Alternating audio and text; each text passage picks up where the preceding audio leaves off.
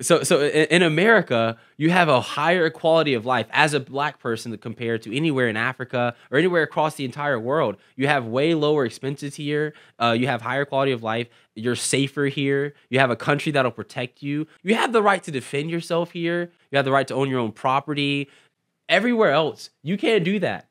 And even more segue into that, you have freedom of speech here, which allows you to protest your government, which you feel is so racist.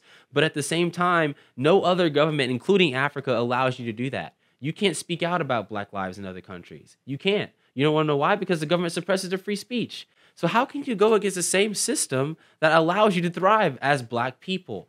I'll never understand it.